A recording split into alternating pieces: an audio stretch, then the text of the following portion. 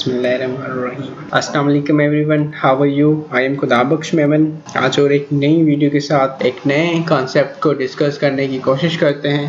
आज मेरा कॉन्सेप्ट है वर्चुअलाइजेशन। किस तरीके से वर्चुअलाइजेशन काम करती है और क्या उसका बेसिक कॉन्सेप्ट है। वो कुछ स्लाइड्स मैंने डिज़ाइन की हैं, क्योंकि जब मैंने इसको सर्च किया था तो मुझे बहुत प्रॉब्लम हुई थी इसको पढ़ने में, और जब मैं अपने सर्टिफिकेशंस डन कर रहा था तो बड़े इश्यूज आए थे इसको क्लेरिफाई करने में और पढ़ने में। तो मैंने सोचा था कि उसी वक्त एक प्रॉपर वीडियो बना के ज़रूर से अपलोड करूंगा, जहां पे कम से कम इसका बेसिक कॉन्सेप्ट लोगों को समझ में आए। तो आज का जो हमारा बेसिक कॉन्सेप्ट है वो है वर्चुअलाइजेशन। कुछ डेफिनेशंस, टॉप डेफिनेशंस ढूंढ के मैंने इसमें डाली हैं। जैसे कि फर्स्ट वर्चुअलाइजेशन की डेफिनेशन है, virtualisation is to provide a software technology that make it's possible to run multiple operating systems and applications on the same time at the same server। जैसे कि इसमें डेफिनेशन मैंने पढ़ी, तो वर्चुअलाइजेशन होती है वो बेसिक आपको एक सॉफ्टवेयर टेक्निक प्रोवाइड करती है, टेक्नोलॉजी प्रोवाइड करती है, जिसका काम ये होता है कि मल्टीपल ऑपरेटिंग सिस्टम्स और एप्लीकेशन को एग्जीक्यूट कर सके, चला सके किसी भी एक स्पेसिफिक सर्वर पे एट द एट टाइम, किसी भी एक सर्वर पे चले और एट अ टाइम चले। मल्टीपल ऑपरेटिंग सिस्टम्स हो, मल्टीपल एप्लीकेशंस हो, वो किसी पे भी एग्जीक्यूट हो जाए। और प्रोवाइड क्या करता है, सॉफ्टवेयर टेक्नोलॉजी है, सॉफ्टवेयर बेस्ड आपको प्रोवाइड किया जाएगा। अब दूसरी डेफिनेशन की तरफ आते हैं, तो वो कह रहा है कि virtualisation is the process of creating a logical virtual versions of the operating systems and storage devices और नेटवर्क सर्विसेज। ये भी अपनी बात से क्लियर कर रहा है कि वर्चुअलाइजेशन का जो प्रोसेस है वो क्रिएट करता है लॉजिकल वर्चुअल वर्जन्स को, जो किसी भी सर्वर ऑपरेटिंग सिस्टम में हो सकते हैं, नेटवर्क डिवाइसेस हो सकती है और नेटवर्क सर्विसेज हो सकती हैं। अब इसका मतलब ये है कि आप किसी भी एप्लीकेशन को यूज करते हुए कोई भी वर्चुअलाइजेशन की एप्लीकेशन यूज करें और उसे क्रिएट करें, एक लॉजिकल वर्चुअल मशीन, एक लॉजिकल एनवायरनमेंट क्रिएट करें जो बिल्कुल एज इट इज फिजिकल की तरह हो, उसे वर्चुअलाइजेशन कहा जाता है। Second, the technology behind the virtual machine is known as a virtual machine monitor. उस टेक्नोलॉजी को कहा जाता है वर्चुअल मशीन मैनेजर्स और वर्चुअल मशीन मॉनिटर्स। अमूमन हम मैनेजर्स भी कहते हैं और मॉनिटर भी कहते हैं उन एप्लीकेशन को, which separates computer environment from the actual physical infrastructure। जो एप्लीकेशन आपको सेपरेट करती है फिजिकल एनवायरनमेंट में, और जो आपको प्रोवाइड करती है वर्चुअलाइजेशन एनवायरनमेंट एक स्पेसिफिक एक्चुअल इंफ्रास्ट्रक्चर से हटके, जिस पे आप ऑपरेटिंग सिस्टम एप्लीकेशन को भी वर्चुअलाइज कर सकते हैं और अपने हार्डवेयर को भी वर्चुअलाइज कर सकते हैं। सेकंड चलते हैं, ये कुछ की बेनिफिट्स मैंने लिखे हैं कि वर्चुअलाइजेशन के जो बेसिक की बेनिफिट्स है वो क्या है। Reduce capital and operating cost, centralise management, maximum hardware utilisation, delivery, high application availability. Basically जो हमारा वर्चुअलाइजेशन का कॉन्सेप्ट है, इस इमेज में भी आपको समझ में आ रहा होगा कि जो हमारे फिजिकल सर्वर्स हैं किस तरीके से उसे मिनिमाइज किया जाए, उनकी कॉस्ट को मिनिमाइज किया जाए, उनकी मैनेजमेंट को मिनिमाइज किया जाए, मैक्सिमम हार्डवेयर यूटिलाइजेशन की जाए और हाई अवेलेबिलिटी पैदा की जाए। तो वर्चुअलाइजेशन आपको यही सारी चीजें प्रोवाइड करता है एक एनवायरनमेंट में, जिसको हम वर्चुअलाइजेशन कहते हैं। जैसे कि आपको ये एनवायरनमेंट नजर आ रहा है, बहुत सारे सर्वर्स लगे हुए थे, अगर आप उनको परचेज करने जाएं बहुत कॉस्टली पड़ेंगे, पर वही सर्वर अगर आप किसी एक ही एनवायरनमेंट में पर उसको वर्चुअलाइज्ड कर दें और मल्टीपल ऑपरेटिंग सिस्टम और एप्लीकेशन एग्जीक्यूट कर दें किसी भी एक सिस्टम पे, वो कंप्लीटली वर्चुअलाइज्ड हो जाएगा। जिस तरीके से इस सर्वर में आपको नजर आ रहा है, एक आपकी फाउंडेशन लेयर हो गई उस सर्वर पे, और उसने हर किसी को एक इंडिविजुअल अपना हार्डवेयर, लॉजिकल हार्डवेयर प्रोवाइड कर दिया, और उस लॉजिकल हार्डवेयर पे आपने लॉजिकल ऑपरेटिंग सिस्टम प्रोवाइड करने और उससे एग्जीक्यूट करें। कुछ इसके चैलेंजेस और इंप्रूवमेंट्स हैं जो डिस्कस करना बहुत जरूरी। Not available to utilise resource efficiently, complex management. अब ये चैलेंजेस होता है हमेशा फिजिकल एनवायरनमेंट का कि जनाब कॉम्प्लेक्स मैनेजमेंट उसकी बहुत होती है कि किस तरीके से उसको मैनेज किया जाए, और वर्चुअलाइजेशन में यही चीज प्रोवाइड की जाती है। अब सेंट्रलाइज मैनेजमेंट प्रोवाइड की जाती है कि आप किसी भी तरीके से आप कहीं से भी बैठ कर उसको मैनेज कर सकते हैं और वन कंसोल पे बैठ के अपने सारे हार्डवेयर, सारे सर्वर्स को मैनेज कर सकते हैं। और दूसरा है कि effectively resources utilized with the high concentration rate, better operability through the single management, और मैक्सिमम आप उसको यूज कर सकते हैं, मैक्सिमम उसकी रिसोर्सेज को यूज कर सकते हैं और बेटर तरीके से उसे मैनेज कर सकते हैं, सिंगल हैंडेडली उसको आप मैनेजमेंट प्रोवाइड कर सकते हैं थ्रू वर्चुअलाइजेशन के। कुछ वर्चुअलाइजेशन की टाइप्स हैं, वैसे तो बेसिक जो टाइप्स है उसकी 4 टाइप्स आपको नजर आ रही होंगी यहाँ पे भी और इंटरनेट पे भी मौजूद है, वरना क्योंकि बहुत सारी टाइप इंटरनेट पे मिलेंगे, आप अगर इसे रिसर्च करेंगे सर्च करेंगे तो गूगल पे बहुत सारी टाइप अवेलेबल है। पर जो ये 4 टाइप्स भी मैंने यहाँ पे डिस्क्राइब की हुई है, बेसिक ये 4 टाइप है जो अमूमन डिस्क्राइब की जाती हैं या जो जिनको पढ़ना चाहिए। वो है server virtualisation, desktop application and client virtualisation, network virtualization and storage virtualisation. ये बेसिक 4 तरीके की वर्चुअलाइजेशन एग्जिस्ट करती है हमारे नेटवर्क और सिस्टम्स के अंदर, कि किस तरीके से आप वर्चुअलाइज्ड एनवायरनमेंट बनाएंगे और कौन से एनवायरनमेंट को किस तरीके से कैटेगराइज्ड करेंगे। ये बेसिकली 4 को टाइप्स हैं जो वर्चुअलाइजेशन जिनके अंदर की जाती है।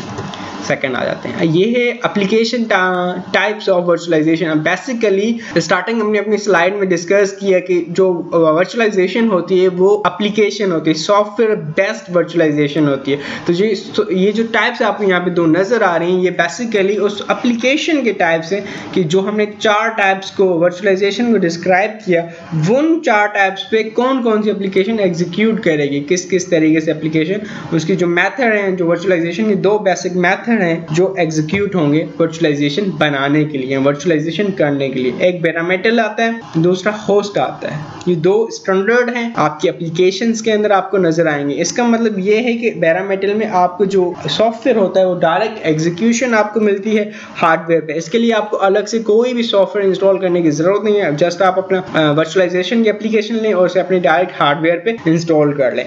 दूसरा आपको होस्टेड में ये डिफरेंस है कि उसमें आपको एक लेयर इजाफी इंस्टॉल करनी पड़ती है, उसको कहते हैं ऑपरेटिंग सिस्टम।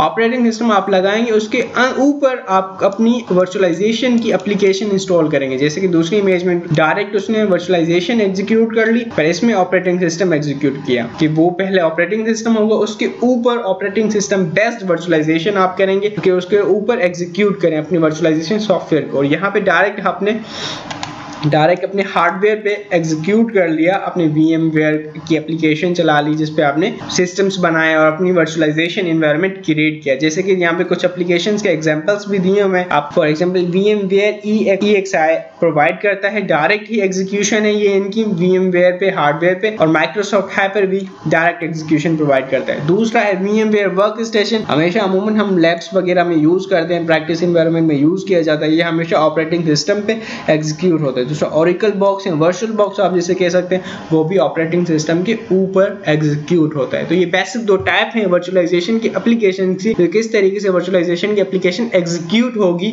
अपने एनवायरनमेंट में। नेक्स्ट चलते हैं। ये बेसिक मैंने कुछ इमेजेस यहाँ पे डिस्क्राइब की हुई है, क्योंकि डेफिनेशंस तो आपको मिल जाएंगे इंटरनेट पे, पर किस तरीके से इमेज में रिप्रेजेंट कर रहे हैं। ये बेसिकली ये एक टाइप मैंने डिस्क्राइब की हुई है सर्वर वर्चुअलाइजेशन। अब ये जो आपको 2 इमेजेस नजर आ रही हैं, इसमें एक है आपके फिजिकल एनवायरनमेंट, ये सारा आपका फिजिकल एनवायरनमेंट है। किस तरीके से अगर आपको ये सारी कॉन्फ़िगरेशन करनी पड़ जाए तो आप करेंगे, पर वर्चुअलाइजेशन, सर्वर वर्चुअलाइजेशन, यही चीज आपको ये सारी चीजें आप किसी भी एक ही हार्डवेयर पे एग्जीक्यूट कर सकते हैं। जैसे फॉर एग्जांपल मेरा एक सर्वर है जिस पे मैंने Hyper-V लगा लिया या VMware लगा लिया, उस पे एग्जीक्यूट किया। अब एग्जीक्यूट क्या किया जनाब, मुझे पूरा का पूरा फिजिकल एनवायरनमेंट मिल गया। अपने ओरेकल के लिए मुझे पूरा का पूरा फिजिकल और लॉजिकल एनवायरनमेंट मिल गया। अपने SQL के जो बिल्कुल ही सेपरेट होगा, ओरेकल मेरा बिल्कुल ही सेपरेट होगा, इसको पता नहीं होगा SQL का, SQL मेरा बिल्कुल ही सेपरेट होगा जिसको पता नहीं होगा ओरेकल का, एप्लीकेशन सर्वर बिल्कुल ही मेरे सेपरेट होंगे उसी एक ही हार्डवेयर पे जिसको पता नहीं होगा मेरे दूसरे एनवायरनमेंट में क्या चल रहा है। ईमेल सर्वर बिल्कुल मेरा सेपरेट होगा, इसी तरीके से फाइल सर्वर सेपरेट होगा जिसको अदर उसी सेम हार्डवेयर पे भले 500 एप्लीकेशनें चल रही हैं पर उन्हें पता नहीं होगा। वो एक्चुअल समझेंगे कि मेरे पास अपना फिजिकल एनवायरनमेंट है और मैं अपने फिजिकल एनवायरनमेंट में एक स्पेशल सर्विस प्रोवाइड कर रही हूँ, जैसे कि यहाँ पे डिस्क्राइब किया। ओरेकल अपनी डेटाबेसेस प्रोवाइड करेगा, application server, email server, file server and print server, ये सारे के सारे अपने अपने लॉजिकल एनवायरनमेंट में एग्जीक्यूट होंगे, पर इनका जो बेसिक फाउंडेशन होगी वो एक ही सिस्टम होगा। एक ही सिस्टम पे सारी चीजें एग्जीक्यूट होंगी लॉजिकली, जिनको अपना सॉफ्टवेयर भी लॉजिकल मिल गया और हार्डवेयर भी लॉजिकल मिल गया और एक कंप्लीटली सेपरेट एनवायरनमेंट में मिल गया। इस टाइप की वर्चुअलाइजेशन को सर्वर वर्चुअलाइजेशन कहते हैं। अच्छा जी, अब नेक्स्ट टाइप इसकी डिस्क्राइब बात करते हैं जो हमारी थी डेस्कटॉप एंड एप्लीकेशन वर्चुअलाइजेशन की। बेसिकली इस सिनेरियो में आपको नजर आ रहा होगा कि दो तरीके की मैंने डिस्क्राइब किए हुए दो इमेजेस, जिसके अंदर आपको एक पे ये सेकंड टाइप है वर्चुअलाइजेशन की, डेस्कटॉप एंड एप्लीकेशन वर्चुअलाइजेशन। इसको मैंने मर्ज किया हुआ है क्योंकि बाज़ दफ़ा आपको अलग अलग भी इसको सर्च कर सकते हैं। अमूमन इंटरनेट पे आप इसको सर्च करने चाहेंगे तो ये अलग अलग भी डिस्क्राइब हुई है और बहुत सारे पोर्टल्स ने, बहुत सारे एप्लीकेशन डेवलपर्स ने इसको मर्ज भी रखा हुआ है क्योंकि ये आपस में बहुत हद तक इंटरकनेक्टेड होती हैं। डेस्कटॉप वर्चुअलाइजेशन में होता यह है कि बेसिकली आपका जो सर्वर होता है वो आपकी सर्विसेज प्रोवाइड करता है किसी सेंट्रलाइज्ड सर्वर से, जहां से आप उसे डेस्कटॉप वर्चुअली लोड कर सकते हैं। एक कॉन्सेप्ट आता है डेस्कटॉप के अंदर जिसको कहते हैं वर्चुअल डेस्कटॉप इंफ्रास्ट्रक्चर। जैसे कि मैंने यहाँ पे डेफिनेशन भी डिस्क्राइब की हुई है, that virtual desktop infrastructure is the practice of the hosting desktop operating system with in the virtual machine running as a centralised virtual server. एक सेंट्रलाइज्ड सर्वर से एग्जीक्यूट किया जाता है अपना क्लाइंट जो एक एंड पे लोड हो जाता है फ्रॉम सर्वर से, जहां पे वो फुली वर्चुअलाइज्ड एनवायरनमेंट में एक्सेस किया जा सकता है। उसका फुली रिस्पांस होता है उसका सर्वर, जहां से वो एक्चुअली लोड होता है। और इस टेक्नोलॉजी को जो कहा जाता है VDI कहते हैं, वर्चुअलाइज्ड डेस्कटॉप इंफ्रास्ट्रक्चर, अमूमन आप सुनते हैं। और दूसरा है हमारी application virtualisation. Application virtualization fools the computers into a working as if the application is running on the local machine। Basically होता है कि वो लोकल सिस्टम ये समझता है कि जो एप्लीकेशन है वो मेरे पास चल रही है, मेरे पास इंस्टॉल है और मैं उसे एक्सेस कर सकता हूँ और फुली कंट्रोल कर सकता हूँ। बेसिकली ऐसा नहीं होता। वो अपने एक सेंट्रलाइज्ड सर्वर पे इंस्टॉल होती है, उस एप्लीकेशन को इंस्टॉल करते हैं हम और वहां से थ्रू नेटवर्क के थ्रू कनेक्टिविटी के हम उसे यूज कर रहे होते हैं अपने क्लाइंट पे, तो वो सर्विस वर्चुअलाइज्ड हो रही होती है। वो इंस्टॉल वहां पे, सारे प्रोसेस वहां से हो रहा है, डेटा स्टोर वो अपने पास कर रही है, पर हम उसे यूज कर रहे हैं अपने डेस्कटॉप पे बैठे हुए, हम उसे वर्चुअलाइज्ड कहते हैं। और यही कॉन्सेप्ट है एप्लीकेशन वर्चुअलाइजेशन का। बेसिकली इसकी दो एप्लीकेशन वर्चुअलाइजेशन की एप्स आती हैं जो मैंने यहाँ पे मेंशन की हुई है। एक आती है जनाब माइक्रोसॉफ्ट ऐप वर्चुअलाइजेशन के नाम से, दूसरा VMware थिन एप्लीकेशन या थिन ऐप भी इसे कहते हैं। और दूसरी आती है जनाब डेस्कटॉप वर्चुअलाइजेशन के लिए सर्वर की ऐप है Zen ऐप, सेटेक्सी और माइक्रोसॉफ्ट की टर्मिनल सर्विसेज। टर्मिनल सर्विसेज अमूमन हम यूज करते हैं और आगे चल के भी उसे मैं डिस्क्राइब करूंगा। ठीक है जी। अब नेक्स्ट है हमारा जो थर्ड टाइप है नेटवर्क वर्चुअलाइजेशन। जैसे कि आप यहाँ पे देख रहे हैं इस इमेज में और कुछ डेफिनेशन भी डिस्क्राइब की हुई है। फर्स्ट डेफिनेशन को रीड करते हैं। कंबाइनिंग द मेनी नेटवर्क और a part of the network into a virtual unit, providing network link functionality to the software container on a single network server. इसका मतलब ये है कि प्रोवाइड करता है, आपको कंबाइन करता है किस चीज को, part of the network into a virtual unit. जो ये पूरा का पूरा एक एनवायरनमेंट यहाँ पे क्रिएट किया हुआ है उसको एक यूनिट में कन्वर्ट कर देगा। लाइक जैसे कि आपका ब्लू नेटवर्क और जैसे कि आपका रेड नेटवर्क, इसने इसको वर्चुअलाइज्ड कर दिया। इस सारे एनवायरनमेंट, कॉम्प्लेक्स एनवायरनमेंट को वर्चुअलाइज्ड कर दिया दो यूनिट्स में, दो वर्चुअल यूनिट्स में। एक को फॉर एग्जांपल हम कह लें ब्लू नेटवर्क, एक को हम कह लें red network, through a software containing. और सॉफ्टवेयर के कंटेनर को यूज करते हुए, एक सॉफ्टवेयर एप्लीकेशन यूज करते हुए उसको सेंट्रलाइज करते हुए दो पोर्शन में उसने उसको कन्वर्ट कर दिया, वर्चुअल यूनिट्स में कन्वर्ट कर दिया। अब सेकंड डेफिनेशन पे आते हैं तो network virtualisation is design to allow a network optimisation of the data transferring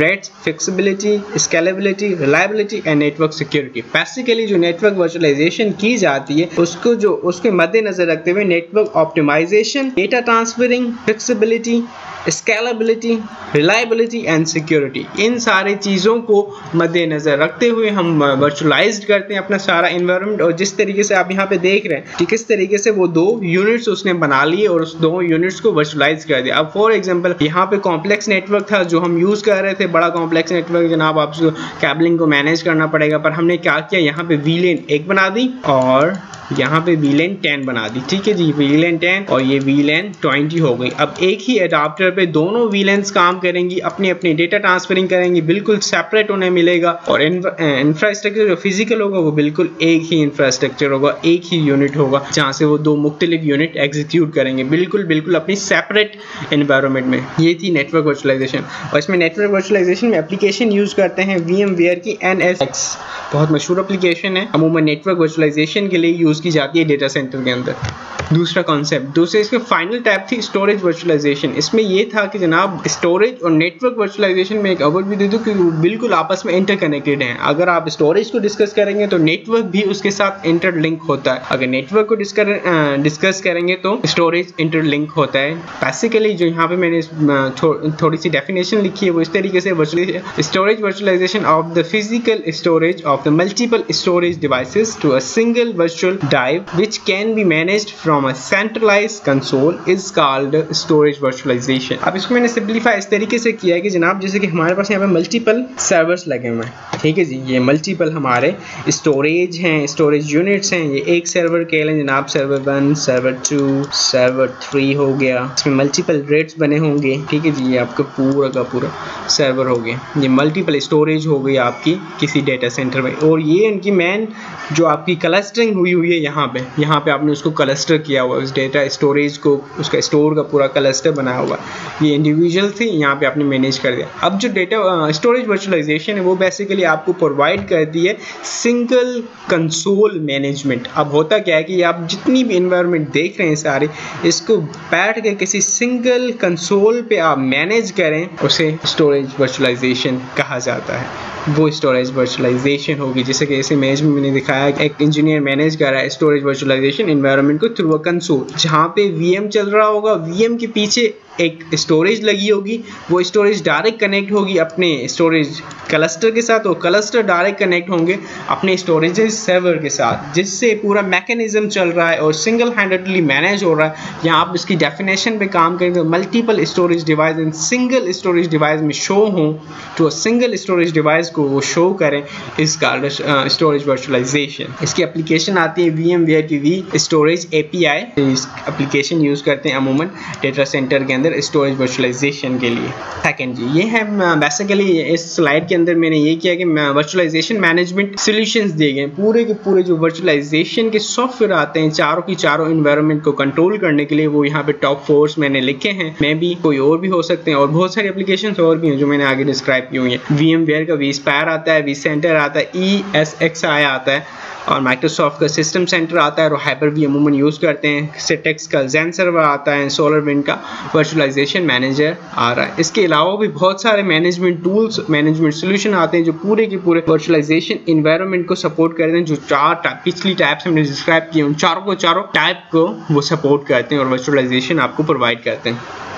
second, ये वो मैंने जनरली गूगल की थी वर्चुअलाइजेशन के सॉफ्टवेयर्स, तो ये पूरा अभी आप भी करके देख सकते हैं कि बहुत सारी प्रोडक्ट लाइन है, बहुत बड़ी प्रोडक्ट लाइन है वर्चुअलाइजेशन के लिए जो आती है और अमूमन डिस्क्राइब की जाती है। ये एप्लीकेशंस आप देख सकते हैं, जैसे कि हाइपर-वी हो गया, KVM आ गया आपका, और डेस्कटॉप वर्चुअलाइजेशन में ये माइक्रोसॉफ्ट की तरफ से रिमोट डेस्कटॉप सर्विसेज अमूमन माइक्रोसॉफ्ट की तरफ से यूज़ करते हैं, माइक्रोसॉफ्ट के अंदर रूल होता है, उसको इंस्टॉल करते हैं। माइक्रोसॉफ्ट ऐप का आता है, माइक्रोसॉफ्ट डेस्कटॉप सर्विसेज, उसे हम एप्लीकेशन के अंदर यूज कर रहे होते हैं। और नेटवर्क वर्चुअलाइजेशन में आप देख सकते हैं जैसे कि ओपन वी स्विच आ गया, वर्चुअल सिक्योरिटी स्विच आ गए, और VLANs वगैरह हम यूज करते हैं। गूगल करेंगे तो आपको ये मिल जाएंगे इजीली। अब ये मैंने स्लाइड एक और ऐड की हुई है, बिकॉज द कॉन्सेप्ट को बढ़ाने के लिए वर्चुअलाइजेशन, क्लाउड वर्सेस वर्चुअलाइजेशन। अब बेसिकली वर्चुअलाइजेशन तो हमने डिस्कस कर ली, तो फिर क्लाउड क्या चीज होती है? Cloud computing is the internet based computing where virtual share server provide a software infrastructure and platform. Cloud एक आपको इंटरनेट बेस्ड कंप्यूटिंग का नाम है, जो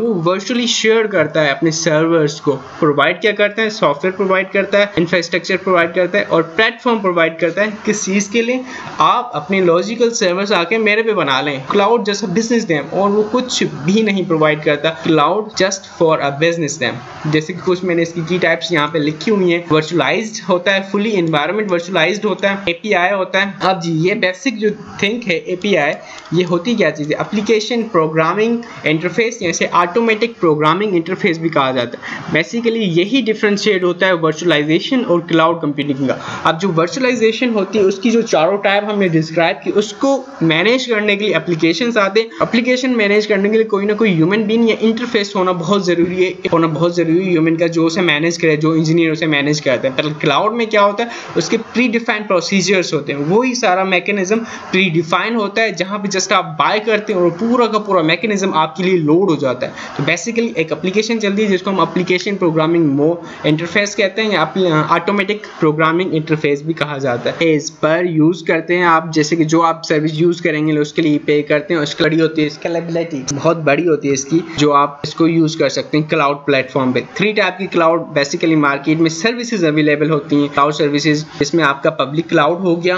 पब्लिक क्लाउड हमेशा इंटरनेट पे जो सर्विसेज आपको फ्री में मिलती हैं उन्हें कहते हैं। प्राइवेट क्लाउड हो गया, प्राइवेट इंटरप्राइज ऑर्गेनाइजेशन जो अपनी सर्विसेज के लिए करते हैं। हाइब्रिड क्लाउड उस क्लाउड को कहा जाता है इन दोनों क्लाउड का मिक्सचर हो, इन दो क्लाउड को आपस में मिक्स करें तो हाइब्रिड क्लाउड बन जाता है। ये मैंने बहुत प्यारी लाइन लिखी हुई है लास्ट में, ये डिफरेंशिएट है वर्चुअलाइजेशन और क्लाउड कंप्यूटिंग का, जिसको आप पढ़ते हैं। Virtualisation can exist without the cloud computing, बगैर क्लाउड कंप्यूटिंग के वर्चुअलाइजेशन हो सकती है और की जा सकती है और होती है। Cloud computing can not be exist without virtualisation, और बगैर वर्चुअलाइजेशन के बिल्कुल एग्जिस्ट नहीं करता। कॉम्बिनेशन कह सकते हैं वर्चुअलाइजेशन का, वो क्लाउड होता है, वर्चुअलाइजेशन हो सकती है, क्लाउड बगैर वर्चुअलाइजेशन के नहीं हो सकता। ठीक है जी, ये बेसिक कुछ सर्विस मोड लिखी हुई है। क्लाउड की 3 तरीके की सर्विस अवेलेबल होती हैं और यूजर्स के लिए इंफ्रास्ट्रक्चर, उसमें भी मैंने बताया था डेफिनेशन में, प्लेटफॉर्म अवेलेबल होता है, software as a service available होती है। इसको हम IaaS भी कहते हैं, PaaS भी कहते हैं और SaaS भी कहते हैं। यहाँ पे कुछ चीजें मैंने डिस्क्राइब की हुई हैं जो आपको अमूमन मिलती है। 3 तरीके की सर्विस